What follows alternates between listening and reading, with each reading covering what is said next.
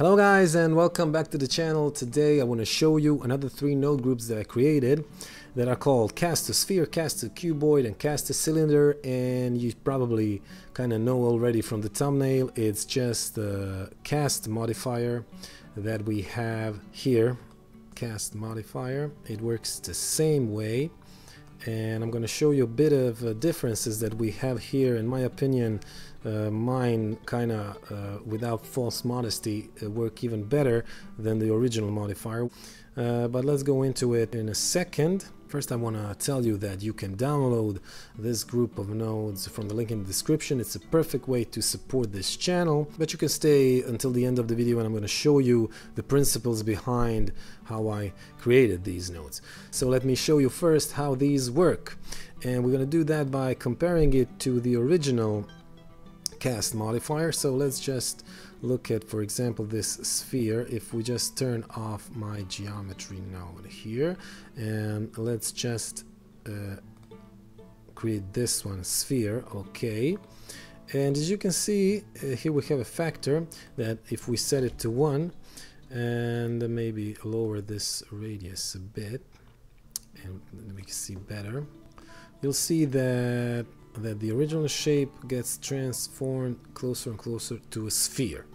And the problem with this original modifier is that it works kind of weird. For example, if you lower this radius, at one point this is gonna happen, so all the rest of the geometry that's outside of that sphere will stay unchanged, and sometimes you want to collapse it down. So I don't know why they chose to do this, so we need to have a bigger radius. So this is already an issue that I don't like personally that much. And then another thing that we have is, for example, if we, so now I'm in edit mode, and if I move this object somewhere far and away from the center of our origin point, then this kind of behavior happens, and this is also not very useful, right? Even if we make it bigger, it kind of projects onto a sphere, and it doesn't take the shape of the sphere when maybe I would want it to do that. But anyway, so let's leave this original cast modifier and let's use mine. Let's begin with this one, the cast to sphere. As you can see from my original mesh, with the factor of 0 to 1, I just go into that sphere. And the cool thing about this is that this sphere can be moved any way we want it. This is the movement that we can use, and it can be as big as we want it. As you can see, it still works. It still goes back to that same original geometry using this factor here. And as the original one, we have these lock options that I don't know exactly why would we want these, but since the original one has, why don't we just put them there also? And we also have this selection, which is also probably not that useful, but let's just show you how that works. For example, if we want to select only the z values that are greater than 0, we can use that. So plug this into selection, and now only the ones that are over are getting shaped. Well, this is weird, you know, but in some other cases that would be working in a different, more acceptable way. But this is just to show you that it works as it should. Okay, and then let's go back to the cast cuboid. It's the same identical principle. So we can move it where we want it.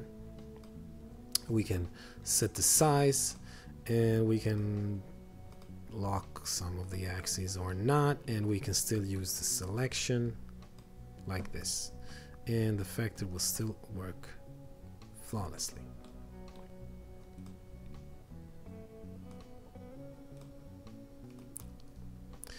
Of course, the more geometry you have, the better shape your final product will get. So here I have like this simple subdivision that adds a lot of geometry. So if I have more subdivisions, then it will get more precise and stuff like that. But anyway, it should work either way, depending on the way your geometry looks from the beginning. Obviously, this kind of geometry is not very, I don't know, practical to cast to a sphere or to anything. But this is just an example to show you that it works with the weirdest of shapes. Okay, so let's move to the last one, the cylinder. The same thing. So here you can change the cylinder height, the cylinder radius, and even the cylinder resolution. So you can even have like an prism or something like that, and again the factor controls this change of shape. Okay, and everything else I've already shown you. It works the same way, all three of them. And let's just do the very quick review of the nodes inside that were used to create this kind of behavior on these three group nodes. And let's begin with the sphere, and let's go back into, let's set it to 1, and let's go here. Okay, so what we got here, we practically only have one single set position node. So what happens from the start, where we have this geometry, we just want to put it in the center with this vector, with this center origin, and this is the setup of that. So what are we doing practically here? We are just using our whole geometry, and then we are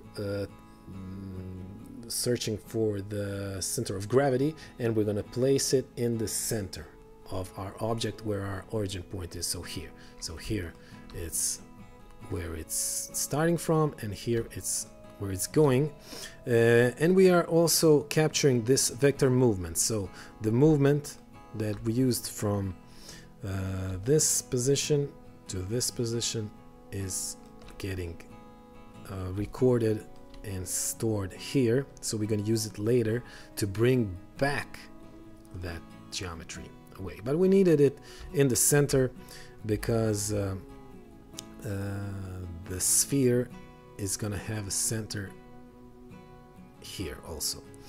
And then every position here, every position of this vertices, or of all vertices, is stored here.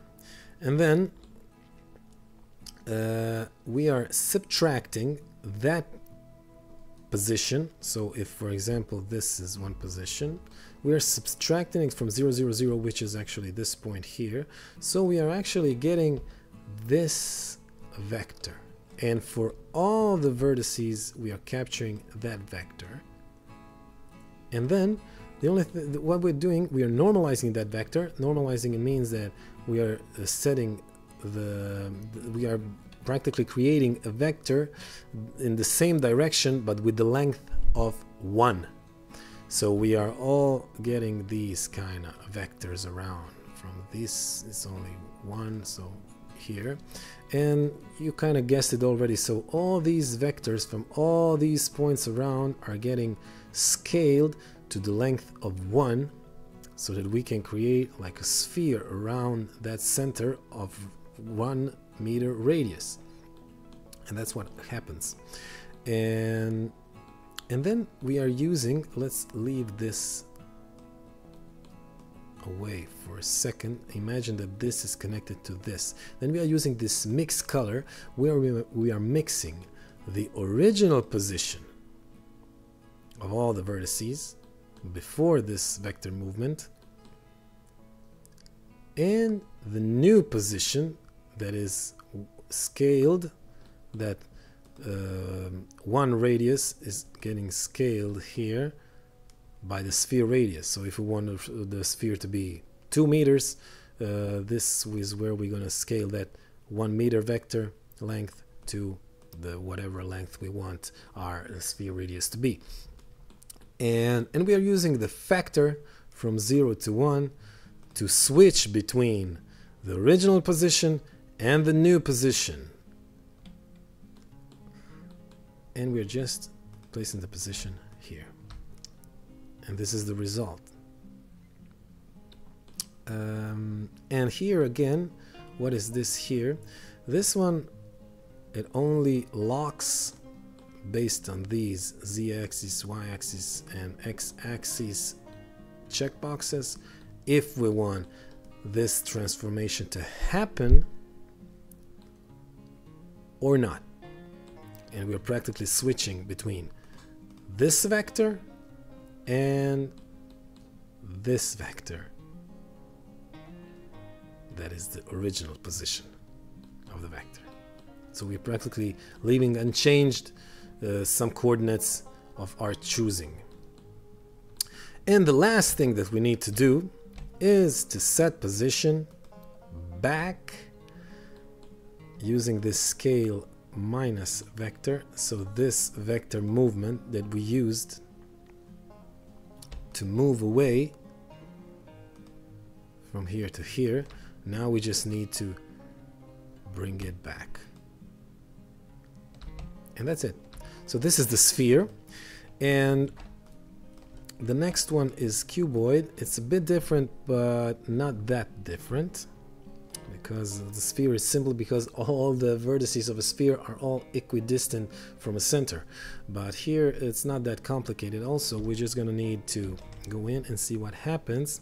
So here we have a bunch more attributes, but now we are not using a sphere, we're using a bounding box. So again, we went to the center of mass here, and then we created a bounding box around that, and now we want to create a cube around this that is all the same size. So we need to transform it a bit bigger than this box is, so that we don't get some overlapping. So we just transformed it to twice the size, not that important. And then we are capturing the size of that bounding box. This is a simple node group that just captures the coordinates of the existing geometry, and then it returns the sizes in all three axes, so that I can combine all this math to this transform node to have a cube of 10 meters by 10 meters by 10 meters. And then I'm using this cube that is around my original shape, right from here. My shape is here, and my 10 by 10 by 10 is around that shape. And then I'm using this cube as my target geometry, and I'm using my ray direction as the position of vector. So this is all this position. Actually, it is coordinates of our vertices, but more than that, it's just it's a vector. It's a vector that points from 0, 0, 0 to that position. So I'm using all these vectors as my ray directions in my raycast node, and I'm using my original geometry to set the position wherever that ray hits my cube. So all these vertices are throwing themselves away in the direction of the vector position, and if they're hitting the cube, that's where they'll mark their position. And that's what happens here, actually.